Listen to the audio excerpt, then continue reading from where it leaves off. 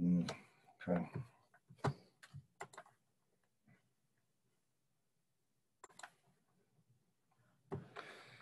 However, in this class, I don't have anything after this, so generally we'll stick around for, we at least keep the Zoom open for at least a little while to see if anybody has any questions or wants to say hello. So unfortunately, I don't have much time ahead of time. 5 minutes will probably be it.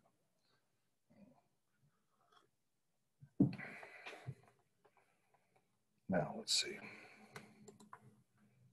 No, I don't want that thing. I don't know if people can see my screen or not, but anyway. Matrix operations, plotting.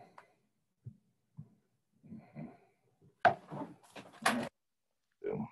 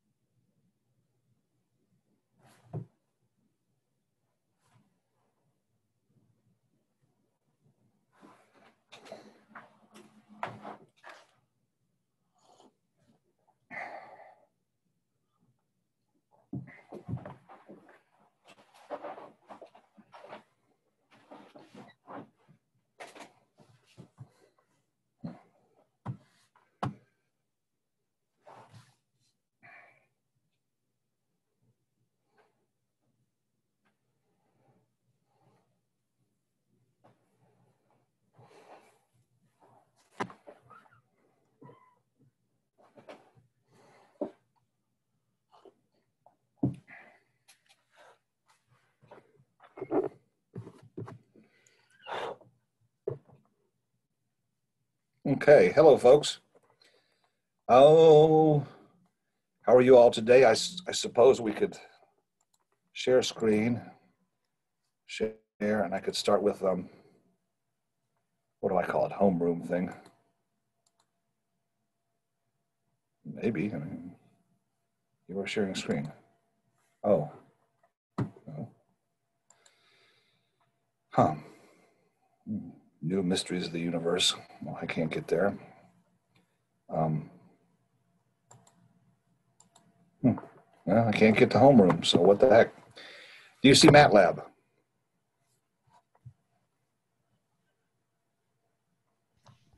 Yes. Yes. Okay, good. Let's continue on. Well, last time, this is the right exactly where we left off last time. We were talking about plotting. Can't get my mind off why I can't get back to the home page. It's the first time ever I haven't been able to get back to it. New mysteries of the universe, I guess. Who cares? Okay. So here's the basic plot command. If you have a bunch of X's and a bunch of Y's, you can plot them. Of course, they have to be the same length. I mean, if like right here, and let's publish this one and remind ourselves where we were at.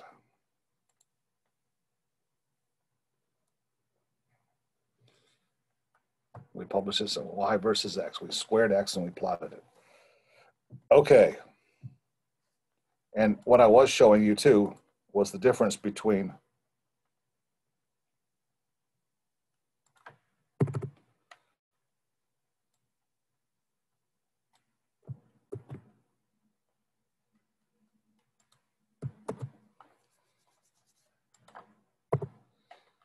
plot. Let's say if we have, let's say we have 4 data points. I'll just make them like that, 4 data points, and we plotted. The difference between that and a smooth plot. Now, here's another subtlety. If you want a plot and you want another plot and you don't want the first plot to go away, see what happens is you say a plot command and then the next plot command will override it with the new one. So what you have to do is say this thing called figure. That means open a new figure. Please don't get rid of my old one. And let's see what happens.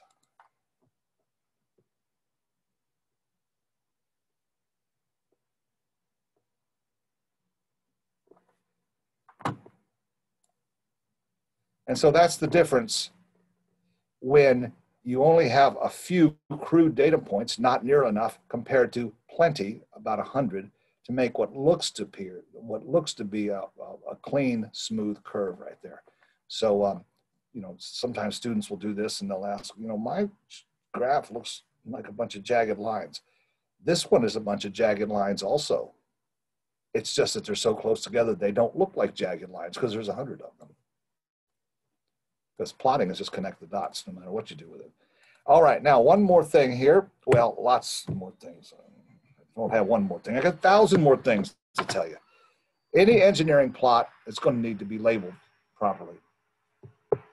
And I'm going to show you this one time, and what I got is a little template that I load up where I don't have to keep typing this every time. So there's something called X label. This I'm going to show you one time in the future. I'm just going to have it in there. And if you can't, you got to figure it out on your own. X label is X. In this particular case, I don't have an application, so I don't know what to call it X. And also, since it doesn't have an application, at this point, it doesn't have units. If X was seconds, you need to put the units. Okay. Yeah, Y label. And again, Y, since it's some boring thing, we don't know what it is yet. Okay, let's, instead of all that published, why don't we run this section? So I like, when we finally get done with our work, and sometimes I like to publish to see what it's looking like, especially this thing at first. To make this the heading, the major title, and make everything else partitioned nicely, put double percentage plotting and don't put anything else. Just start putting other things like that. That way you can also run a section if you want, just to look at that. And now you see what happened. Our plot now has an X and a Y. For a professional, for a technical paper or something, I like to make more specific. I like to make the X's big and bold, but I won't show you how to do that right now. For now, even though it's maybe not the prettiest thing, this is fine for you as students to put the X and the Y and their units if they have it. And if this is voltage versus time, you put time, probably T in seconds, V in voltage, or whatever it may be. All right, let's continue to improve on this thing. I usually, not always, but I usually like to make a grid. So let's run that one and see what it does. One section. And you can see the difference with the grid. I think that looks nicer. Also, if you want to get an idea, approximately where you're at 6 times 6 seconds or something, you can get a better idea that it's, you get a better idea that it's, 35 or something like that, What else does it need? Maybe a title. Most of them, I would say a title would be nice. By the way, this variable, a variable when it's in the single quotes is a character variable. By default, I guess things are like numbers, like real numbers in matrices. But this is a character string. Now you can do arrays of character strings too. But this means it's not a number, it's like X, Title is called a parabola, for lack of better title. I don't know, I guess that's what it is actually, right? It looks kind of red, like something's wrong. Oh yeah, there. Now, I sometimes like to intentionally put in errors, but I don't have to because I make enough on my own. But let's just get rid of that one right now. So, still looks like it's going to be an error. Whatever. One section. So. There you go, parabola. Notice it puts a title. It seems to have made it in bold. I at least like that, bold and so forth and so forth. What else for things here? Oh. All right. So what I have, and I'll put this on the internet, is I have a little template. I have a little plotting script file where all these are in there. So in the future, what I do, I have like 4, 5, 6, 7 things. I copy, I paste, I put them into my code, and I change X to whatever it actually is and Y to whatever it actually is in the application. And so, you know, I put time, voltage, and, you know, the voltage history of, you know, whatever, an electric circuit. What else we got here for a figure? We could,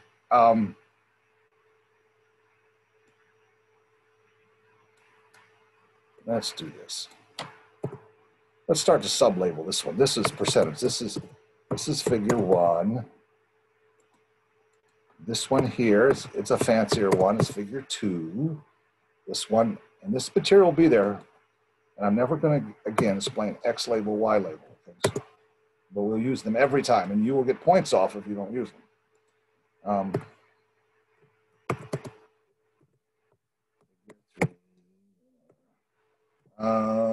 Figure 3 is going to be like this one, probably.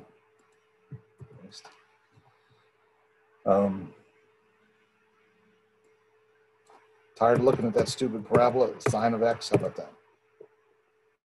And this is the sine of X.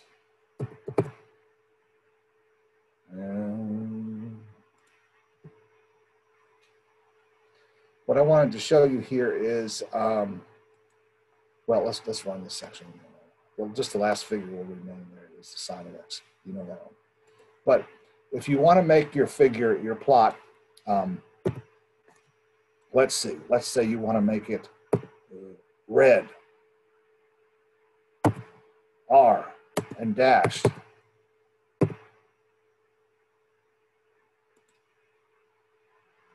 There is red and dashed. So you've got specifications here on pretty much what you want to do. Also, if you want the points to show up, or if you want it to show up as the points, you would put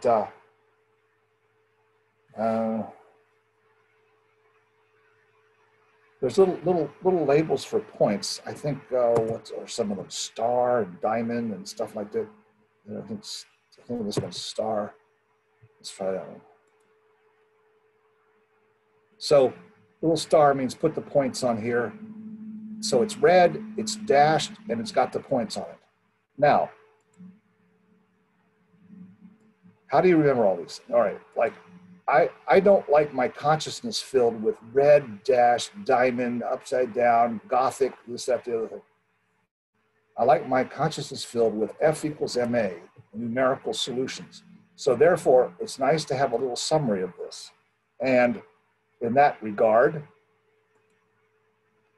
I can't get to the damn thing. I can't get to anything else. I can get to over here, I guess. It's on the front page, home page, which for why under God's flat earth I can't get to it today for the first time in my life. I do not know, but whatever. I'm sure my flat earth society friends will tell me how to do it.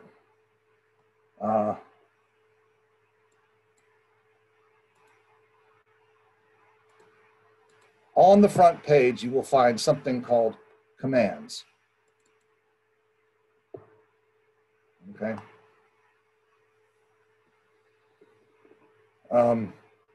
And here, now, if you don't know how to use MATLAB, these not too good because it's just this huge list of commands. But I don't know anything about MATLAB. So, but once you start to get used to MATLAB, this is a great document because it reminds you of the stuff.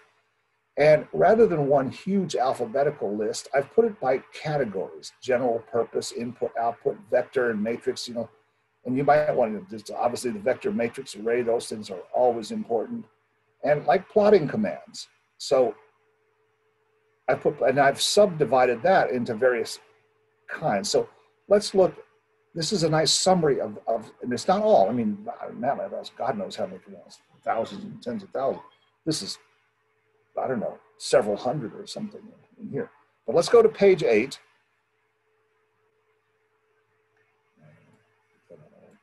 Let's go to page 8 and look at plotting. There it is. I put basic plotting commands. The good old PLOT. The title, the X label, the Y label, those kinds of things. The grid, all things I showed you. Plot enhancement commands. the axes. Just I won't go over everything right now, but a legend. I actually need to do a legend very quickly today, a subplot. But another thing, a specialized plot commands. MATLAB, of course, the bread and butter day in, day out is the PLOT. I mean, that's the typical one. But MATLAB will do all sorts of 3D kind of plots. It will do bar plots. It will do histograms. It will do all sorts of other data display kind of plots, stair plots, stem plots. You know, you can look at all those things are. But one thing I really wanted to get to is this, like, here is a list and summary. I got that from MATLAB's, I think, doc thing. But here is a list of symbols, things. So you don't have to remember those things. You can know that this document exists for you on your homepage. You click on it, and you can continue to concentrate on some of the forces, it's mass times acceleration, how to set that up and how to solve that and thing. But oh, it's supposed to be red. How do you make red? Well, you do R. I mean, but I want it in magenta, wherever the hell that is, M, you know. Black is a K, you know. And if you want the symbols, the point-by-point symbols, there's a point. The open thing is a circle, the X. Some of them might make sense. I just used a star. So you don't have to remember. I want a down triangle, it's whatever. And then here's the line types: solid, dotted, dash dotted, and dashed. So I always have this at my fingertips. So if a student asks me, how do I get my color to be cyan, whatever, I'll just try cyan a little bit. I say, it's probably C because it's the first letter, but look it up, I'm not sure. You say, how do I go, just make it black? Probably B, but it's not, it's K. Professor? Yes? So in one of the questions, it asks us to do a connected line. Does that mean we can pick any of these line designs, or are you looking for a specific one? A connected line. So you can ask for points only, or you can ask, this lines are connected lines. It's just some are solid, some are dashed and dotted. So, but anyway, let's go back to that. This exists on your home page under MATLAB, what's called MATLAB tutorials. And I think it's this third thing down there, but they're called there. I'd even probably print out a copy of this. It's 18 pages or something, double-sided maybe. But you know, I refer to this a lot, again, because I don't remember, like, is it mesh Z, whatever. If I've just been using it, or, I mean, I'm never gonna, I can't ever imagine getting so old and senile, I can't remember PLOT, okay? I don't probably need that.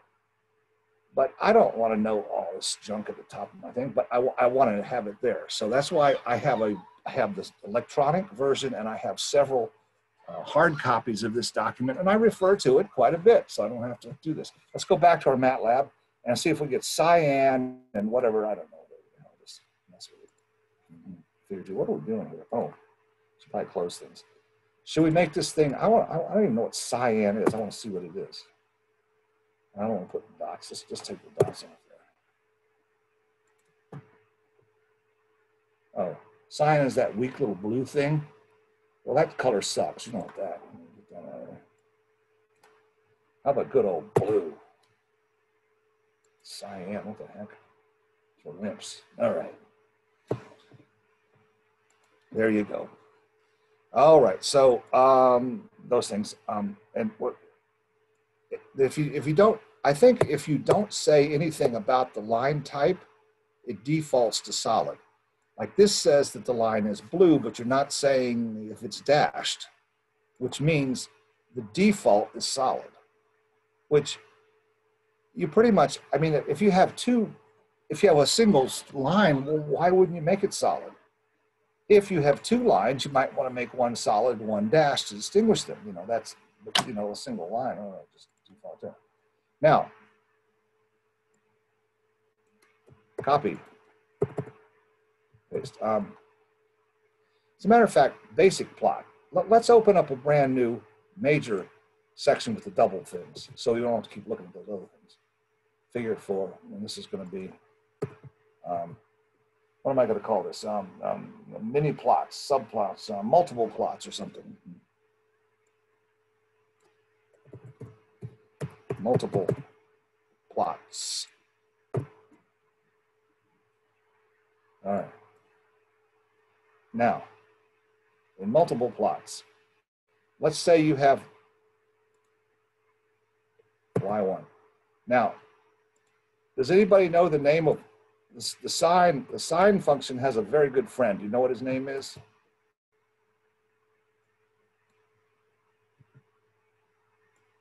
The cosine. That's his bestest buddy, right? Let's say you wanted to show those two. You'd have to call them different variables. Because you don't want to put y1 and y and have it erased as cosine. You've got to say them as different variables. But now you can plot. Let's see, y1. Now, these are now not just, this is like trig now, right? Trig functions and whatever. That's x versus y. Now what you can do is now string another set here, x and y2. And make that one in red and dashed. Let's see what we come up with. So we're on that section. So there they are, one blue, one red and dashed. You know, I've always said, you know, you could do this thing like this. You could string a bunch of stuff together, I think, like this on the same line. And some coders do this, you know. They do that. I mean, that will work, I think, on section. See, it works, but it's just like, this is just a lifestyle thing. It's hard to read. And I know those coders over there at, what you call that place, Torgerson Hall, you know. Seems like every time I've gone over to them over there, they're like, there's these like hippie-like guys, these like long-haired guys, and they're programming. Oh wow, man, you know, yeah. And they asked, and this is honest truth. I got really frustrated with it a couple of years ago, and I got frustrated with the fact they give you commands and they're out of date, they don't work, and stuff is not organized like I think it should be. And they asked for recommendations. And I recommended that the programmers smoke weed after work and not before work, or not on the way to work. I wrote that down. I don't know if I didn't get a response for it. Like, wow, man, let's do this. Anyway, I don't like to, you know, program like, wow, man, look at all this. I don't like this.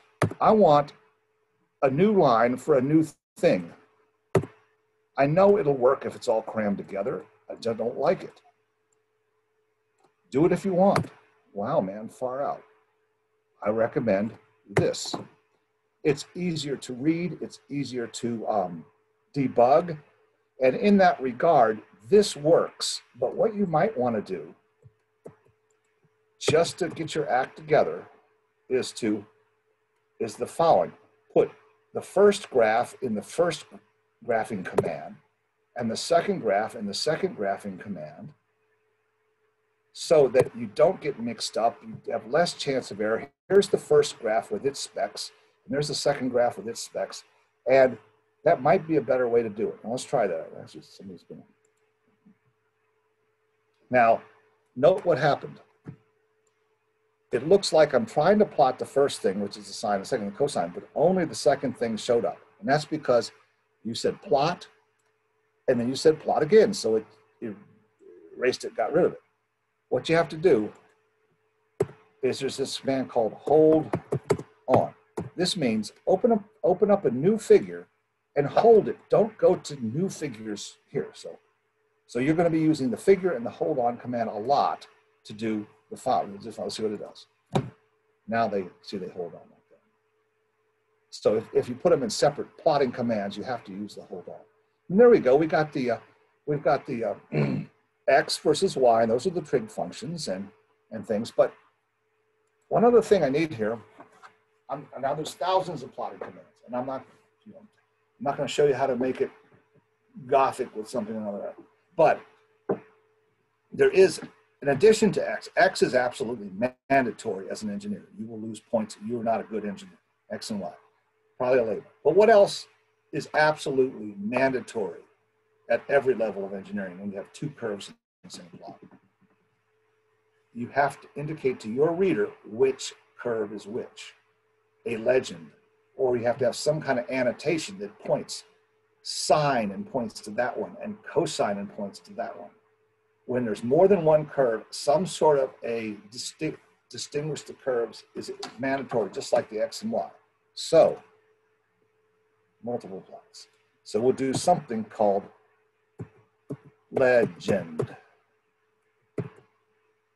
And let's see, our legend is, I'm supposed to say, oh my God, is the first one is the sine, and the second one is the cosine. I think this will work. Right? Sine and the cosine, and I don't have a thing there. Let's try that one. There it is. So now, there you go, folks. Now, it still maybe is a bit stark, and you might want to, you know, make it prettier and stuff for presentation, but now it's an acceptable engineering graph. You have plotted two scientific, in this particular case, you've plotted two scientific things.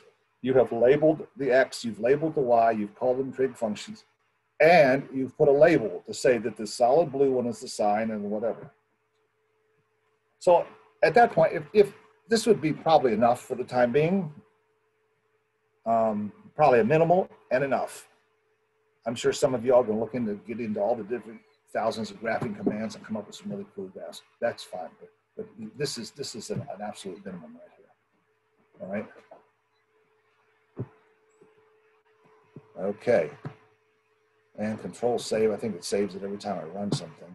Now let's publish the whole thing. Once in a while, because it's your whole published document. Let's publish the whole thing. See what we got.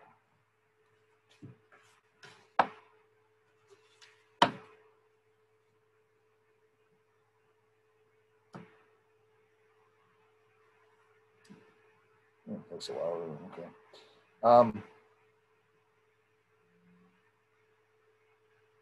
Okay, plotting. And here's the contents: basic plot and multiple plots. There is your basic plots where we showed, you know, you need more plotting points. There's the sine. Why it repeated it up there? This is, I don't know, but here's the sine and the trig functions that came out of that one. And there we go. Yeah. Plotting is weird about that. But, all right, one more thing. All right, well, you can continue to hone the quality of your graphs. Particularly, some of you all will, you know, use MATLAB, maybe your senior design project, and you want a really pretty graph with, you know, bigger, thicker labels on it. Or you might be working for a company somewhere, and you're going to give a presentation to your design team and to your bosses and stuff, and, you know, you want to make it pretty. But this is fine for the time being. Another feature, though, I want to show you is subplots. Now,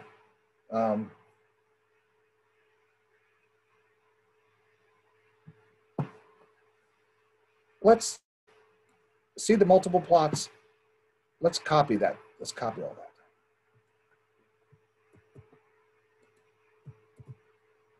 Okay, that will do obviously what it just did. But there's this feature called subplot, and that forms not just the same curves. There's two curves. There's the X and there's the sine and the cosine. We can still work with those. Those are fine. That's our data. And we'll open a new figure and we'll put a whole on. But there's the feature called subplot rather than plot. Okay. So, and you think of a subplot just like you think of a matrix of numbers, like a subplot that has two figures going down the page, and one is a 2x1 subplot. And so what might be nice, if you don't want the X, the sine and the cosine on the same graph, I would, but if you want them as their own individual graphs, but you want them together because they are very connected. Obviously, if you're trying to explain trigonometry to the high school, I don't know when you take that in high school, but you know, you're going to want to take the sine, the cosine, and show the differences, and you know, you're going to want to do all that stuff to the high school kids. So you say subplot, subplot. I want a 2x1. I want two rows, one column. I'm going to assign a subplot 1x1, the first one. I'm going to plot that. copy, and let's like put a space in there, like, and the subplot 2 by 1, the second one. You know, another way you can sort of see what you're doing better and get your, you know, make it easy to debug and see your code is blank spaces. I use blank spaces a lot to just focus my attention on one little thing. Like here's subplot, the first subplot, there it is. Here's the second subplot, and there's little spaces. So don't cram all your code together. Set logical sections to divide it up, and then even just white space, blank spaces like this can really help you. But anyway, this should open. Let's see what it does. One section. Okay, there you go. So now you see you form the sine on its graph and the cosine on its graph. Now at this point the legend is not. We'd have to adjust the legend, but you see the idea. There's subplots, and those are really useful. Notice that this X and Y stuff only kicked in on the second one, but you can easily copy them up into this thing too. So I often do this. Where would I do this? I would probably put the sine cosine on the same graph, but where I do this a lot is the following. Let's say the last third of the course is differential equations, and it is I'll have the top graph will be the forcing function versus time. That is, I'm pushing on a system with a certain force versus time. And the bottom graph will be the response versus time. It's nice to have them together like that. So you're going to see me using subplots when I think that's the best rendition of the physical, when I think that's the best representation of the system we're solving. I don't always use them because I sometimes don't think so. But there you go, subplot. That's a good thing. That's an excellent thing. Okay, well, that's a beginning there. I'm gonna, whenever I can get back to the home page there, I'm gonna put another document for you. There's 3D plotting, there's this, there's that, the other, there's all sorts of stuff in addition to that, all right? Now, we need to start on, and this is a lot to throw at you, what it is, we need to start on programming. So let us,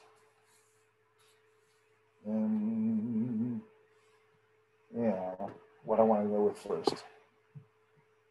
If for a while. Let's open up a new, so that intro to MATLAB had, you know, how to add 1 plus 2, and it had the help, and it had these very important matrix creating, matrix extracting, matrix manipulation commands. It is matrix laboratory. You have to know all these things.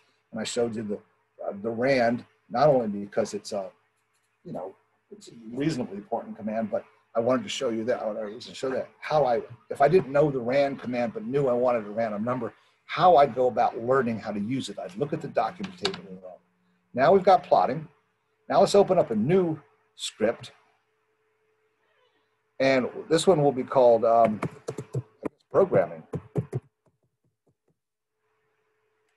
It's nice to keep things together when they belong together, but when we're starting a new kind of a topic, maybe a new script or a new function. We might as well do the file save as thing right away. File save as. Notice I've got my intro to MATLAB, my plotting. This will be called programming.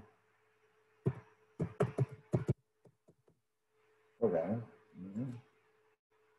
And let's see.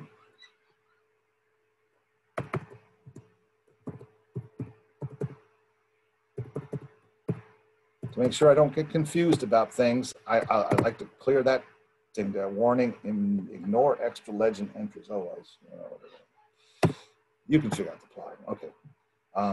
Clear. I want to clear all the variables, and then closes all the graphs in case I don't know if I'm going to make new graphs this time.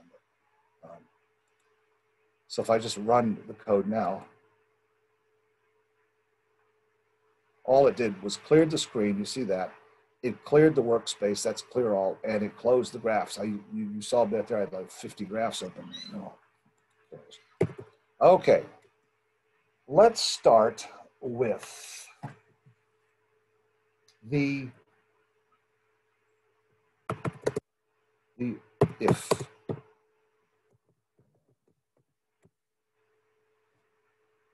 And this is one of the first commands I learned in school there, and that way back in the day. And we really, honestly, we talk about, you know, the slide rule. I used the slide rule in high school, I swear to God. When I first started college, we used punch cards. But I remember my first computer science teacher showing us Fortran and if this and just, oh, that's kind of fun. That makes sense and I can do it. So what we're going to do, first of all, you always have this doc if. Don't ever discount this. If, else. And here's the basic syntax. If some expression with statements. Okay, so the logic is this. If that thing is true, comes as a true, you do these things. Square X and do that. Else, if that expression is true, you do these others. Else, if neither of those pan out for you, do this. So I often use if and if else, if else, else if. I often use a different construct for that. Anyway, like always in MATLAB, it's got the general syntax, and if you have no idea what you're doing, this abstraction probably means nothing. So here, just in a moment, we'll do an example, but there it is. Description, and there's examples, and there's, you know, this one looks like, I don't even know what this example is, but it looks like a little exotic for our first example because it's just too much to look at. Anyway, example after example, open live script, more about, tips, and also see if you like the if command, you might like the for, the return, the switch, and the while. Because if you're doing logical things, we're going to talk about these two. So anyway, there, that thing is always there, including, God bless them, examples. But let's say we have something. Let's say we want to test a number because, like, there's a cutoff value.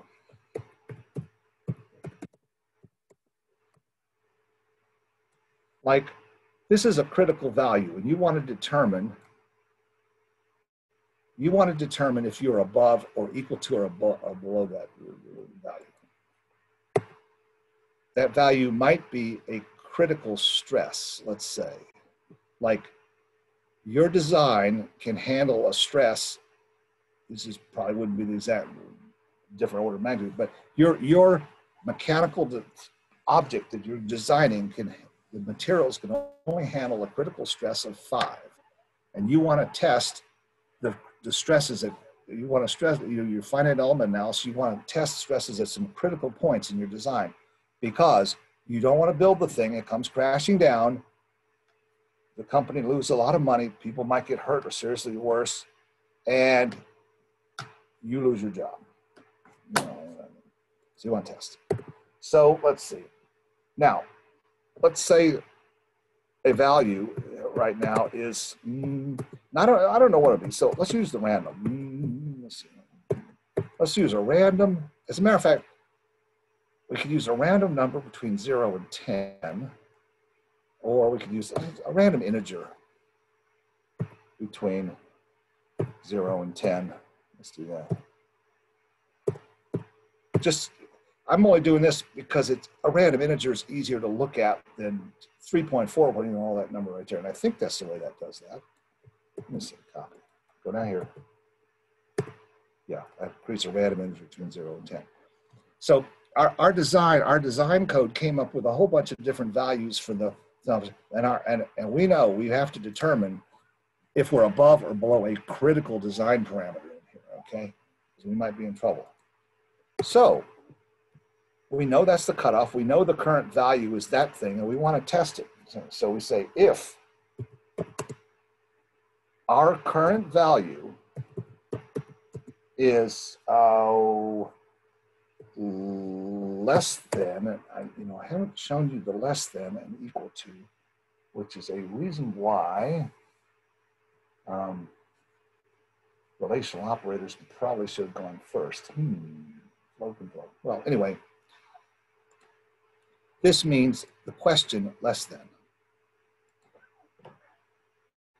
If the value is less than the cutoff, then put the test equal to 0, because let's say it's less than is 0, else put the test equal to 1. You have to have an end on that, okay? So in English, if you were to apply this test in English, you say, look, I have a critical value. I either have to be below it or above it, depends on your application. But I have a value and I need to see whether it's less than or less than this cutoff value. If it's below, I'll set my test indicator to a 0. Otherwise, I'll set my test indicator to a 1. Test flag, well, test flag or something. So let's see what happens. One section.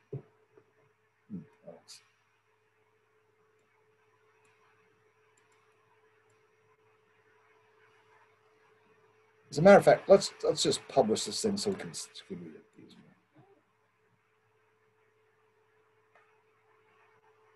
Okay. So the cutoff was assigned to be a 5. We said that. The random number generated created a 10. Our test says that if it's above, we call it a 1. So it looks like it did correctly. Let us do it again. I hope we're getting that on board now.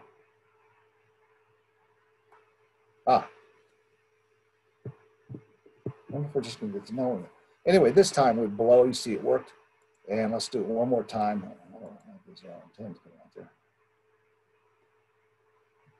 Oh, this time it came up with a 9. So you see, that's the anatomy of the if statement.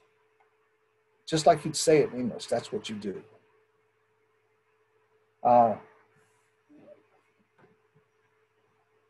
Okay. Now, there's 2 other very good buddies of that.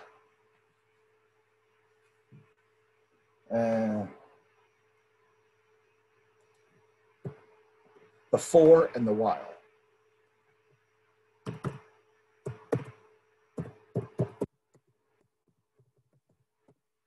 Time is only a good time.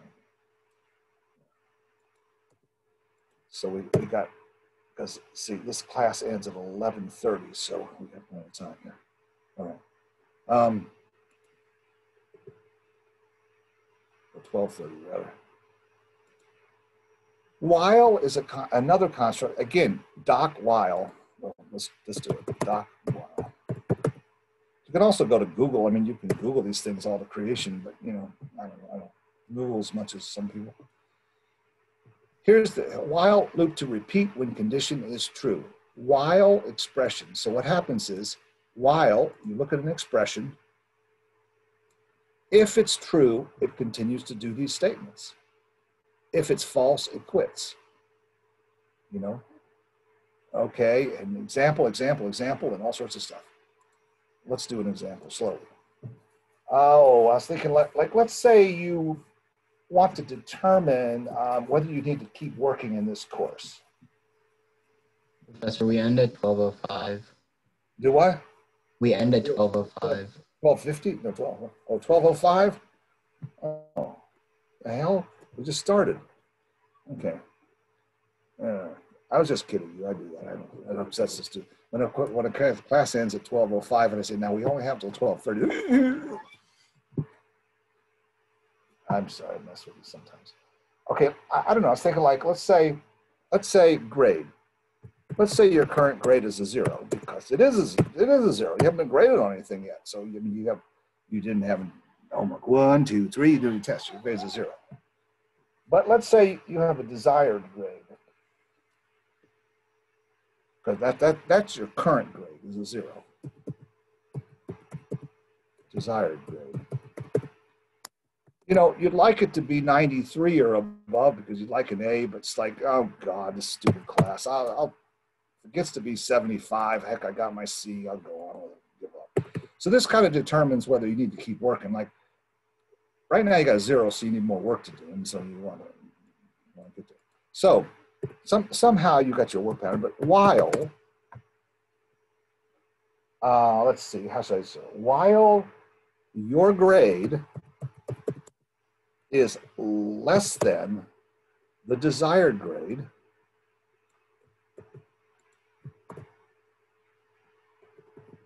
so your grade's 0, and you want to determine whether you need to work more. I mean, unless 0 is fine, you need to put some more work into it. And, you might have higher aspirations than that, but I just remember it. So, while my current grade is less than the desired grade, I need to work harder, which means I need to do some more homework and put my grade as, do some work which ups my grade by, say, every time you do something, a 1.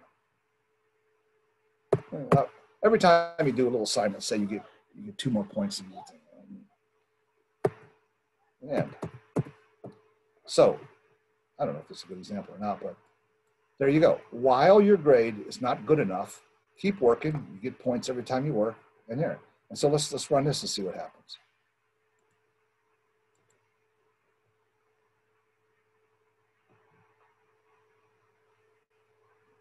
It's printing out too much stuff. It makes it hard to look at. But, so let me do something here. Note, every time through this loop, it printed that thing out, which gave us way too much data to look at. Let me do this. We put a semicolon on that, so it doesn't print out every result. But your current grade is that in desired grade, and when we're done with this, let's ask MATLAB to regurgitate to the screen grade. All you have to do is put grade and the answer will come out, or you could put an fprintf to make it my current grade is, and But let's just see what grade ended up being. And run this thing again.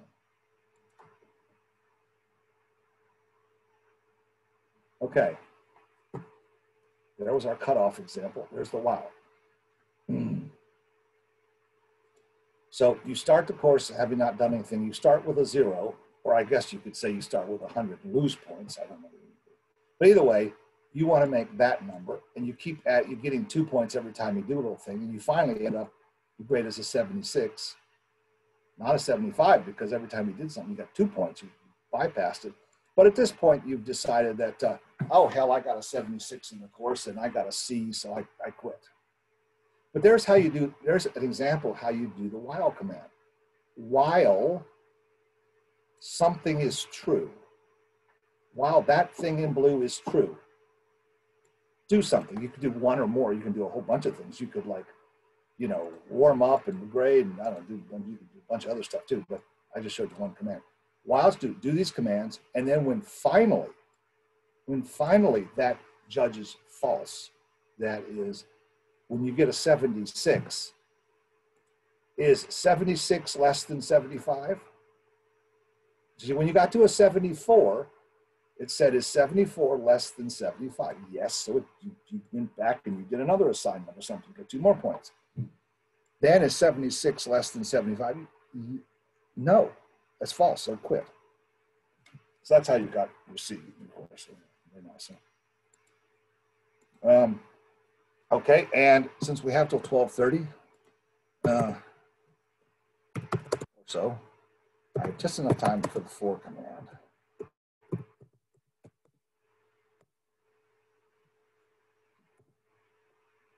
All right, there's all sorts of things we could do there, I guess, including, since we've got on that, just to encourage you to keep doing that, don't just be presumptuous. One thing about computers, I mean, as long as I've been doing them, I've got, okay, I do Mathematica a lot, MATLAB, I grew up with Fortran. One thing overall experience, I've never gotten, presumptuous. That is, like, I type something in, it's going to work. I have made too many errors. I've gotten too many red messages to be like that, believe me. Some students go, just gosh, you showed us this code and it all works beautifully and da-da-da. Yeah, I know, but I worked out ahead of time. And you're not sitting with me in my office and all the mistakes I've made and everything. I can't prove that to you, but take my word for it. Anyway, for loop to repeat specified number of times. Like, if you don't know how to use a for loop, that's a nice, concise that's a nice, concise statement, and it's true, but it's like gibberish if you don't know what it is. So here's the syntax. For an index equal values, you go on a statement, okay? And that's the anatomy, but again, if you're not sure what that is, this thing is screaming out for an example, so you go down here, or we'll try one. Let's see, I don't know, there's tons of examples for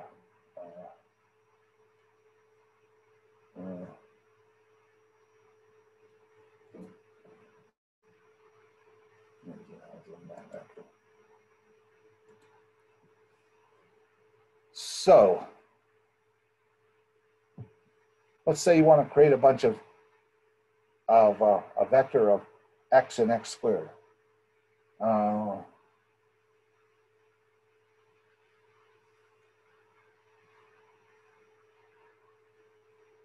I don't know if that's the best example. Anyway, for some kind of, usually for an iteration equal to something, say 1, 2, 3. Now, 1 to 3, remember what 1 to 3 does? 1 to 3, let's go back here. 1 to 3 goes 1, 2, 3. Right? So for I goes 1, 2, and 3. You're going to do something. You know, set x equal to I squared. I guess we don't need the dash thing there. And end.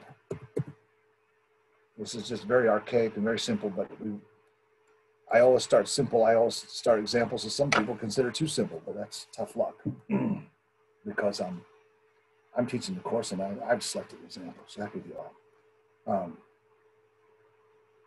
Okay, so this means for I goes 1 and 2 and 3, set x equals like 1 squared, 2 squared, this.